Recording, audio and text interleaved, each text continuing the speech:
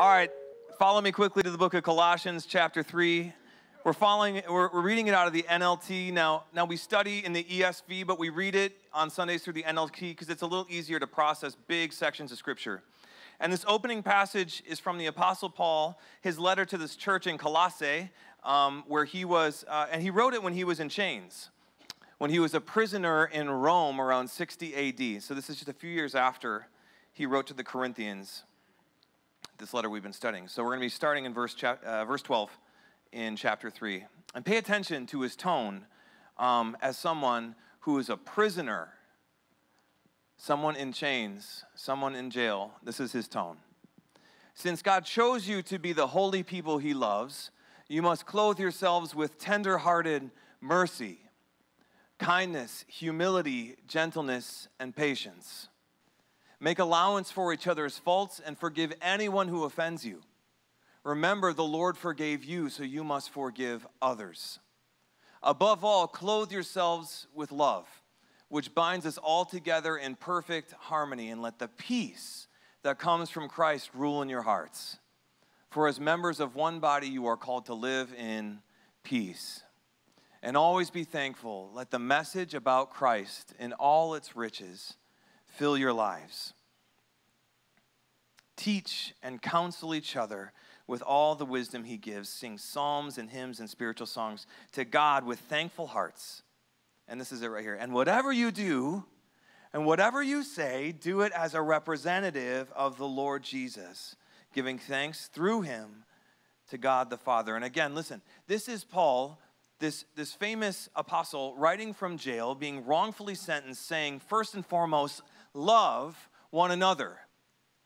Love one another. Be known for mercy and kindness, humility and patience. Let the peace that only comes from Christ rule your hearts.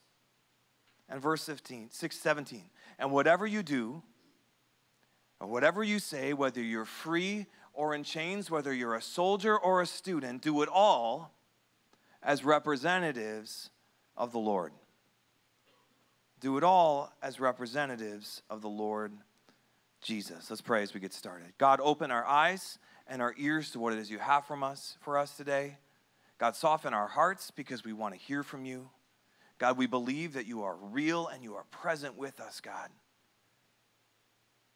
God, help us be in tune with what it is you have.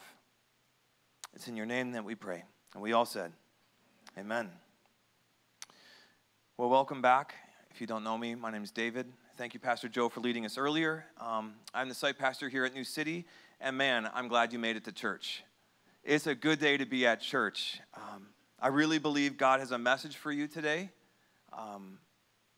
God has a message to lead you in a better way this morning. And I know that some of you might have had a tough week. I don't know all the stuff that you brought in with you today. Maybe today or even past couple of days have been harder than you would have preferred, but I just want to encourage you that you've taken that first step today of being here. You could have slept in. You could have gone to brunch. You could have made all sorts of excuses for why not to be here, but you're here, and that's the first step.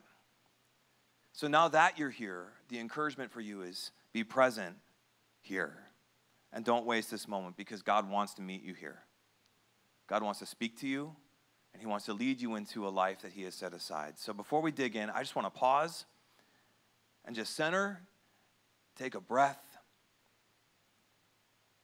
Do your best in this moment to just strip back some of those layers of life that you carried in. And just say, God, speak. I'm listening. God, speak. I'm listening. We are here today, God, to hear from you. We are here to receive from you this morning. This isn't out of obligation or loyalty. God, this is out of relationship. God, speak. We're listening. Well, if you're just joining us, we are in week 2 of a mini-series called I Surrender All. And this series fits within the bigger study we've been doing of the book of 1 Corinthians. And in this series, we're taking a closer look at some of the firm encouragement Paul had for his friends living in Corinth. And really the encouragement he has for us, where our priorities and where our motivations must lie as followers of Jesus. And so in chapter 8, as we started last week, we learned about these educated, proud Corinthians that now knew the truth about Jesus. They were once lost, but now they are found.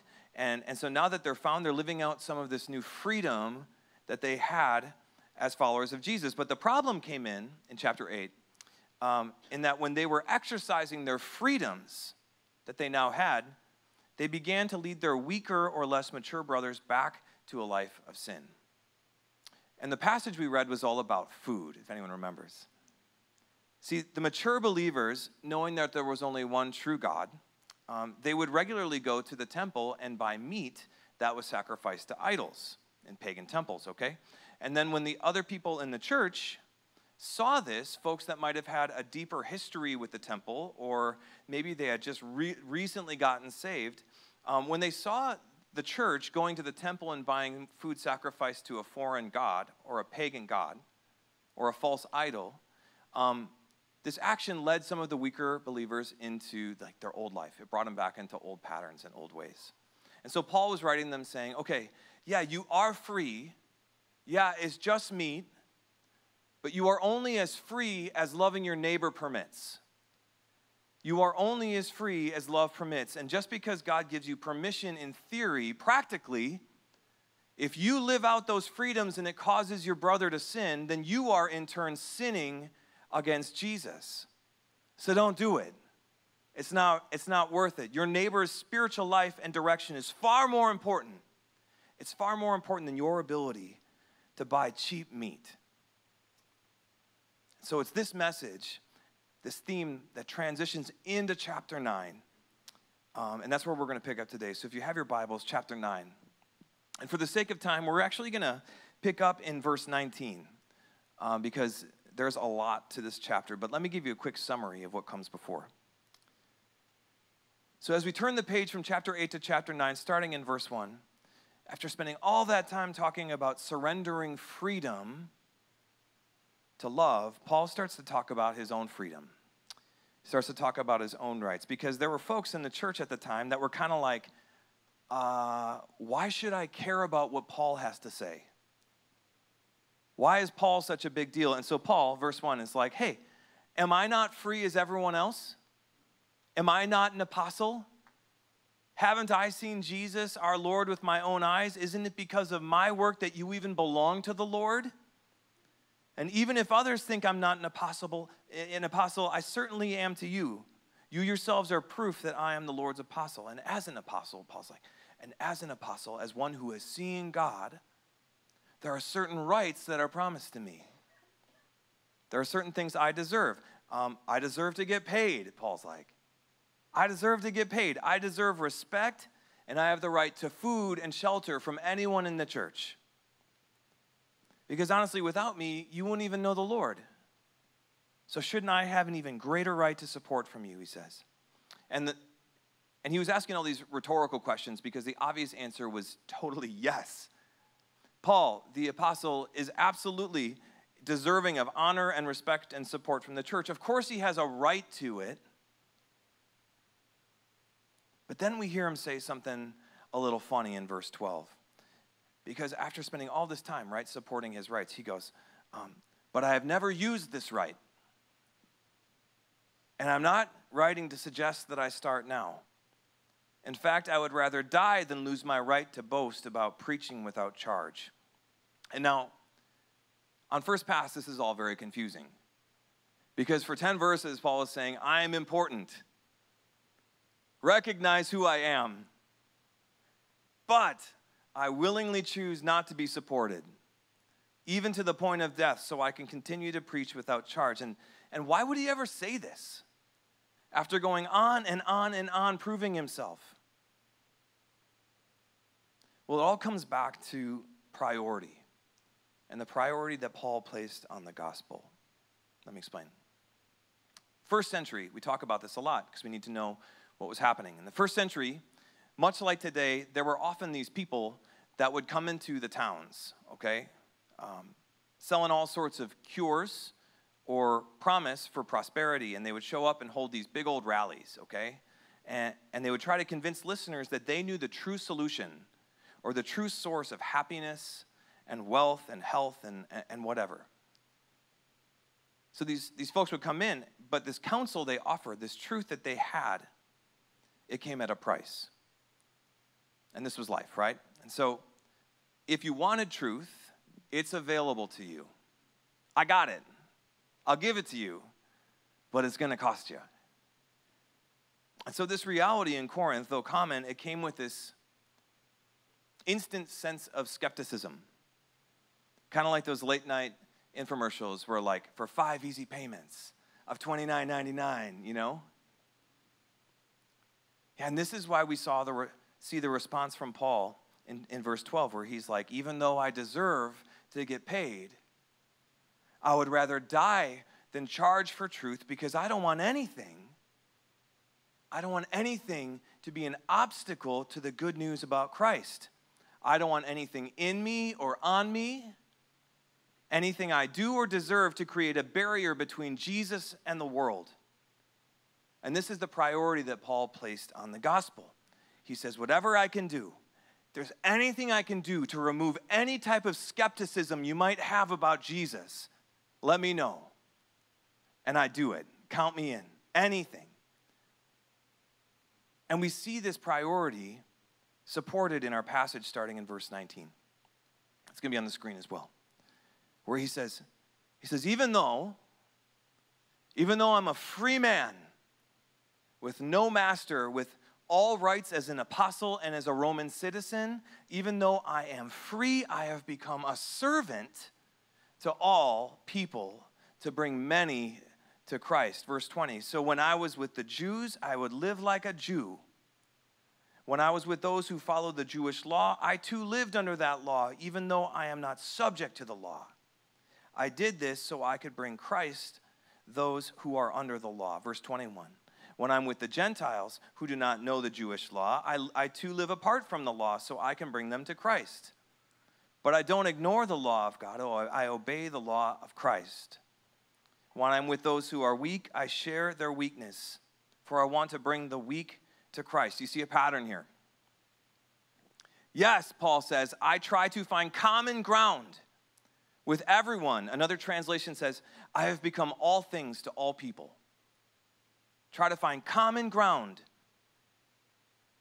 doing everything I can to save some. I do everything to spread the good news and share in its blessings. Don't you realize that in a race everyone runs, but only one person gets the prize? And so Paul's like, run to win. Run to win. All athletes are disciplined in their training. They do it to win the prize that will fade away, but we do it for an eternal prize. So I run with purpose in every step. I'm not just shadow boxing. I discipline my body like an athlete, training it to do what it should. Otherwise, I fear that after preaching to others, I might be disqualified.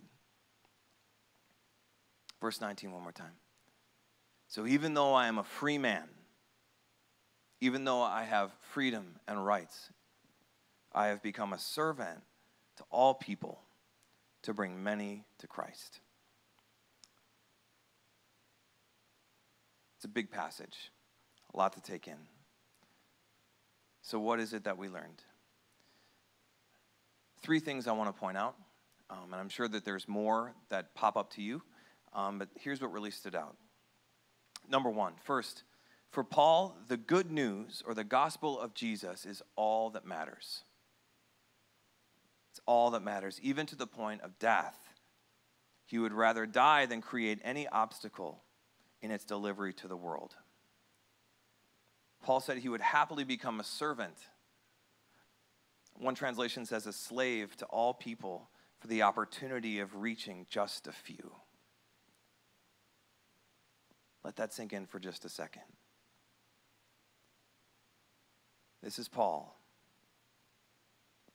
Happily become a servant to all people for the opportunity to reach a few. And I think for some of us that read a lot of the Bible, like everyone in this room, right? You read a lot of Bible. I think it can be easy for us to get trapped in the words of Paul. Like there's somehow a graduated lesson from the words of Jesus. Like maybe, so there's a story of Jesus and then Paul like makes it awesome. But that's absolutely not the case. See, for Paul, it was the gospel up here, and then everything else down here, including himself. Gospel, okay? Everything else down here, even good things. And everything he did and said, it was to help share that message and keep it pure. Paul believed that everything existed in submission to the gospel. The gospel is all that matters. And I think, in theory, as the church today, I think most of us, we would agree, right? That Jesus is the boss. That Jesus wins and the gospel is legit. I think most of us would testify to that statement. But if you were anything like me most of my life, I didn't really know what I was agreeing to. I'd be like, yeah, man, the gospel is awesome. It's all about the gospel, but if someone then asked me to explain the gospel or share the gospel, I'd be like,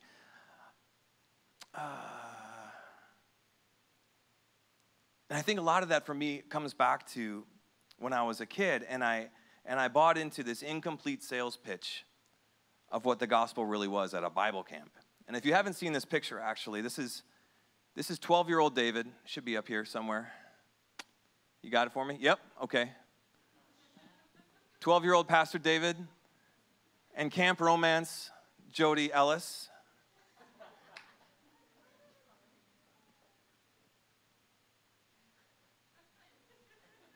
The center part. I always wanted to be that kid from Home Improvement. Does anyone remember Home Improvement? JTT, all day long. And so anyway, I have this memory of hanging out at this camp, right? And summer camps are awesome. Bible camps are awesome. But I have this memory of hanging out with my buddy Jed, and we were eating breakfast, and all of a sudden, like, I looked across the lunchroom, and my eyes locked with Jody Ellis. And I was like mid-spoonful of generic Fruit Loops, because that's what they got, like the generic Fruit Loops.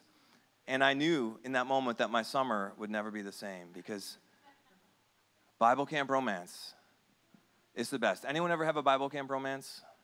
0 hands go up. I appreciate that. Y'all had a bit. Are you a result of a Bible Camp Romance? Hallelujah. Hallelujah.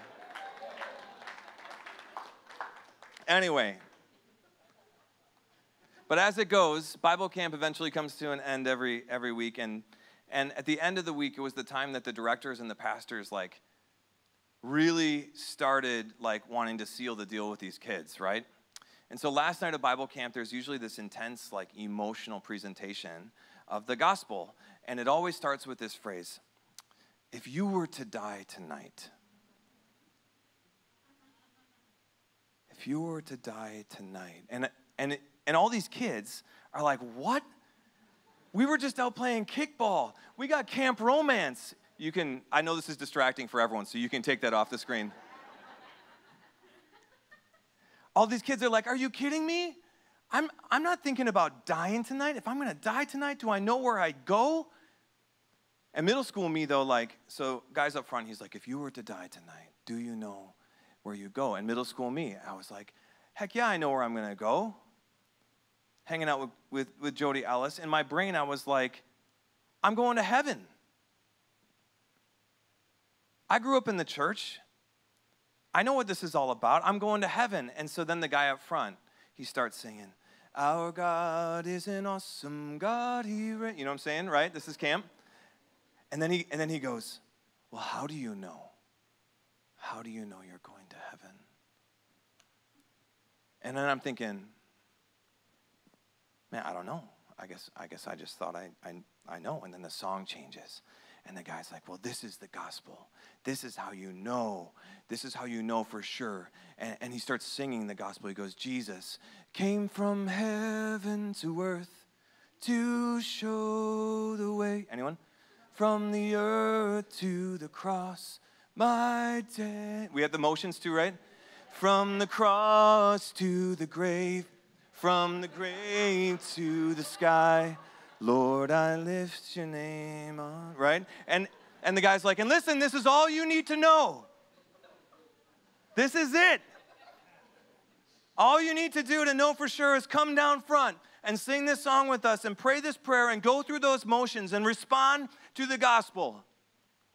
And you better believe I was first one down there, right? I was like, I know these motions. I know how to sing this song. And I was down up front singing and praying because I wanted to know. Because I wanted to know for sure that I was saved. And when I died, that I was going somewhere better. And it was a cool moment. I think a lot of us have been in moments like that too. It's one that I remember, but I tell you what, the next day as we packed up and I said goodbye to my buddy Jed and Jody, the feeling that I experienced the night before, that feeling, it began to fade. Because the moment began to fade. But I tell you what, that description of the gospel stuck with me for years. And this is what I always thought the gospel was.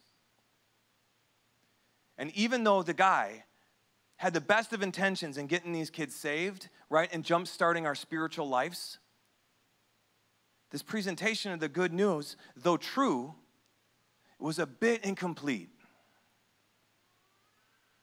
And it led me, and probably a lot of you in this room, to think that the gospel was really all about me.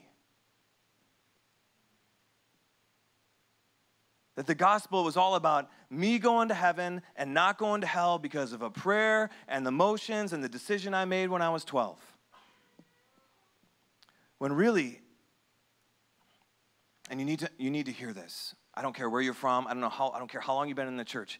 You need to hear this. The gospel isn't about us at all. The gospel is about Jesus. There are some amazing byproducts of the gospel for us, like heaven, but the message that Paul said he was willing to die for, the message that Paul refused support to present, it wasn't just about his afterlife.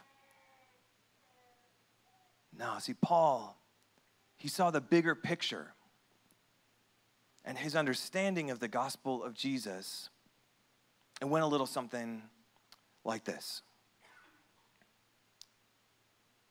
Paul would say, in the beginning, God created everything and it was perfect. Then the prize of creation, Adam and Eve, they brought sin and destruction and chaos into the beauty that was the world. And it caused this relational disconnect between humans and God. And this is really where the gospel starts, right here. Because God wasn't happy with this reality and this disconnect. So even then, in the beginning, he began to make a way for this rift to be repaired.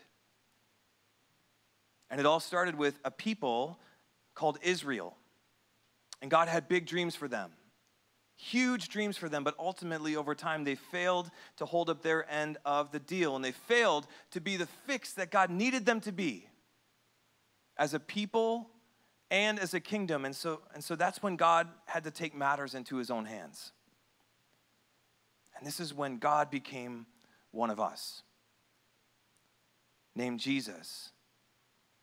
He came out of Israel, out of God's chosen people, to be the perfect Israel that they could never be.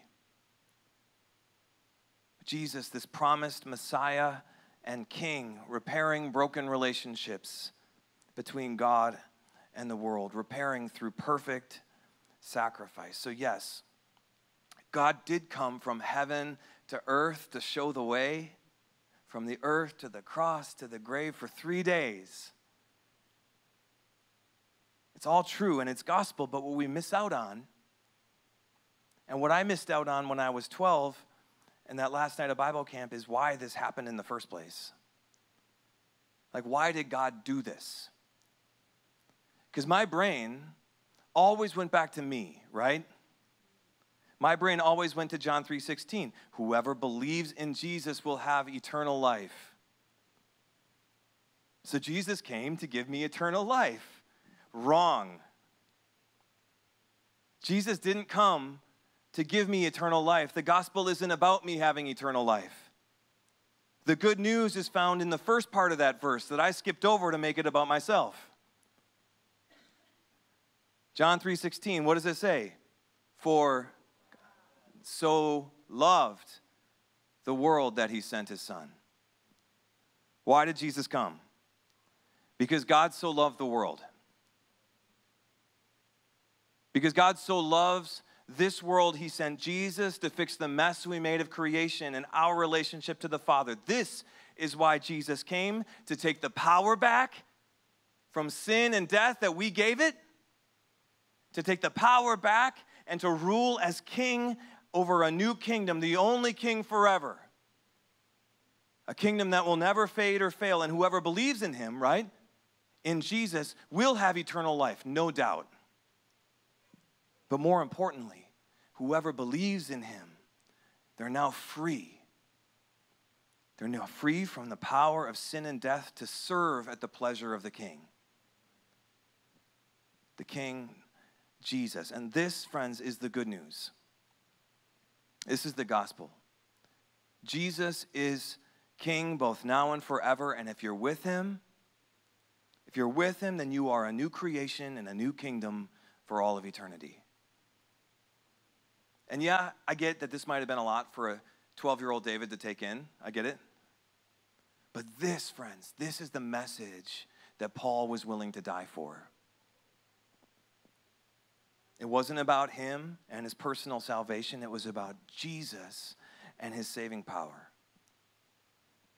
It wasn't about a one-time prayer for the future in some carefully orchestrated emotional moment. No, the gospel is about total and absolute surrender to the gracious, humble, loving King of Kings. And that's why Paul is writing, because listen, in this church in Corinth, they started to treat the gospel, this good news, as like an afterlife retirement plan. They're like, as long as I believe, I'm okay. As long as I'm okay. As long as I believe, I'm okay. And to be honest, right, isn't that where most of us have sit most of our life? As long as I believe, I'm okay.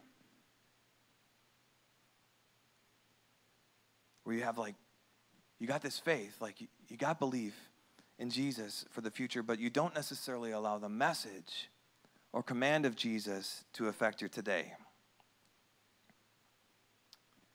I think we've all been there, more than we like to admit. But again, if there's one thing I need you to take away this morning, it's that believing in Jesus for heaven without actually following Jesus on earth, it's not enough. And I'm not here with some list of check boxes, right? I don't got my clipboard to see if you're safe or if you're going to make it in. All I'm saying is Jesus is Savior, but the good news is that Jesus is King. And if you want to be a part of that kingdom, you better act like it.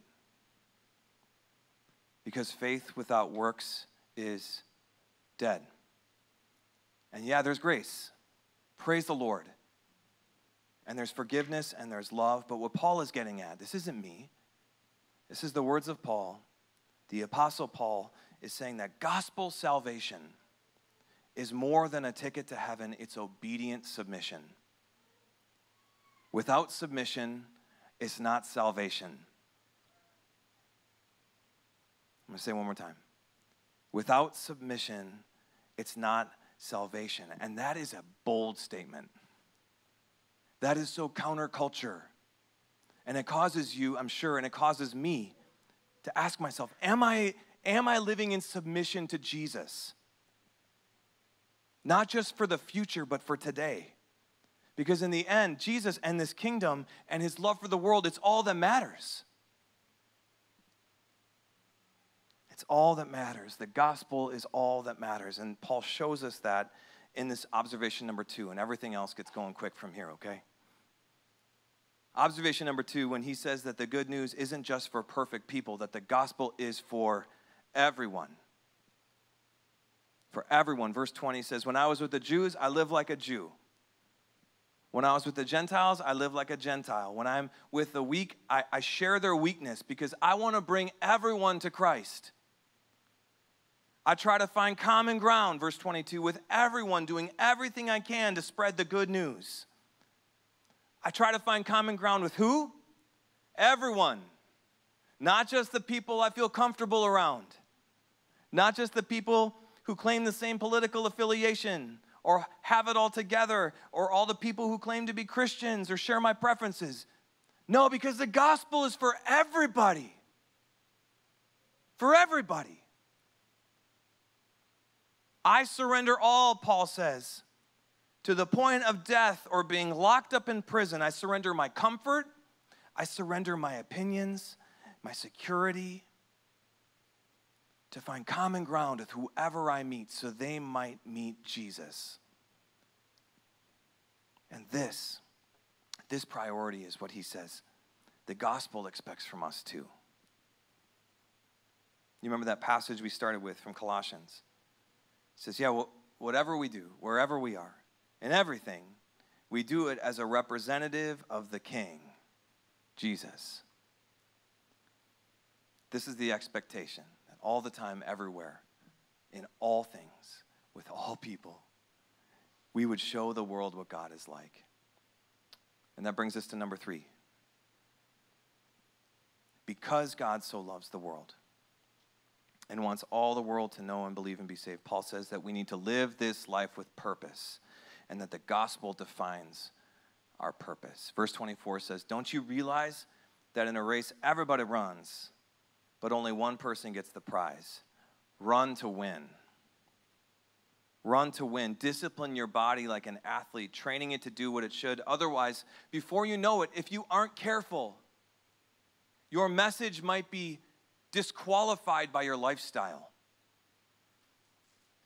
See, Paul gets it. Paul knows that this life of following Jesus is tough. He's living it, and that you can't have it all and you can't always get what you want, but it's so easy for us as human beings to fall back into the mindset that we deserve whatever we want whenever we want it. It's so easy for us to fall back into old patterns thinking it's about me and what I want. And that's why he says at the end of the chapter that we need to stay disciplined, we need to stay focused, because it's worth the sacrifice. It's worth the training because Jesus and his kingdom are worth it. You were saved for a reason. You were saved for purpose, to go and show the world what God is like. The gospel has to define our purpose. It has to define where we're going and our race, and we need to be running to win so that in whatever we do or say, we do it as a representative of Jesus. And that's chapter 9. Whew, right? Band, come on up. You guys are doing an awesome job today, by the way. That's chapter 9. I don't know how we get stuck, Pastor Joe, I don't know how we get stuck preaching like all of chapters, right? All chapter 8, all chapter 9. I don't know how you guys get stuck listening to me for that long, but listen, I threw a lot at you. There's a lot to what Paul has to say here, but to sum it up, here's what I think Paul is trying to drive home. First and foremost, Paul is trying to say that God loves you. God loves you and believes in you and is calling you into a life that he has set aside for you. One of purpose, one of passion and love, a life of freedom from all the garbage that's been holding you back. God loves you, and he wants to give you a new life of grace and peace as sons and daughters of God. That's the first thing Paul is trying to say. God loves you, and he wants to know you more. And then he goes on to say, for many of us as followers of Jesus, he's saying that Above all, the gospel matters most in this life. And just like last week, everything in us must live and surrender to this love that God has for the world. This is our purpose, and this is why we're still here. If you're wondering, after you get saved, like, why didn't you just get beamed right up to heaven? Well, this is why we're here. It's so our lives might be the seeds of faith planted in someone else's story. So our testimony of how God changed us might inspire others to repent and believe.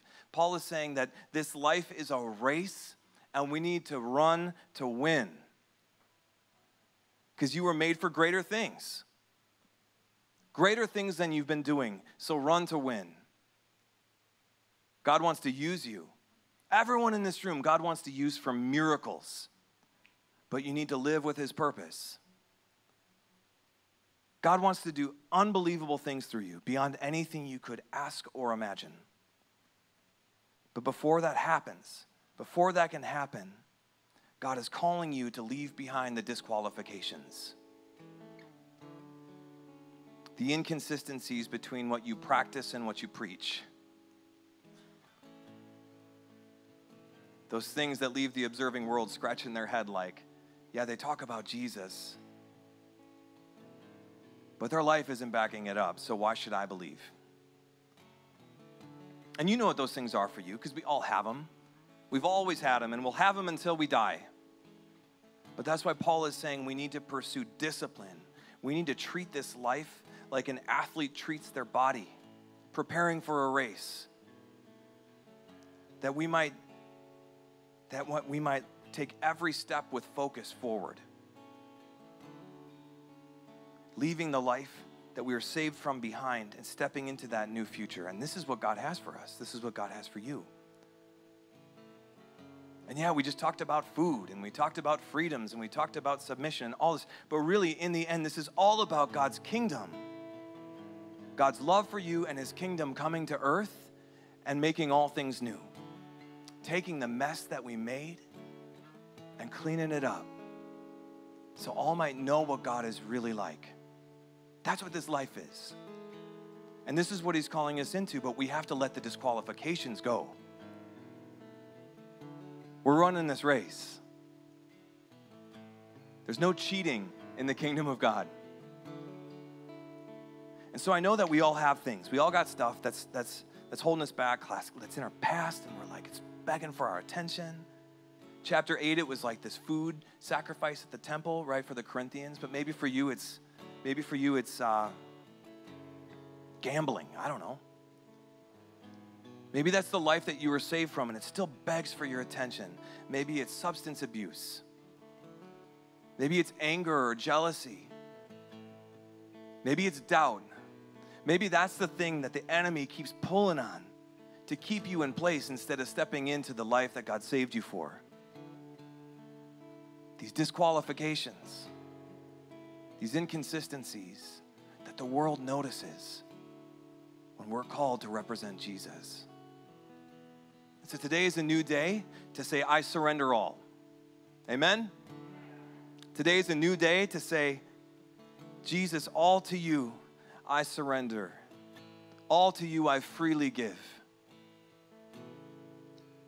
So we're going to sing this song together, and as we do, I'm going to be praying that God is impressing on your heart those things, those inconsistencies as we say, all to Jesus I surrender.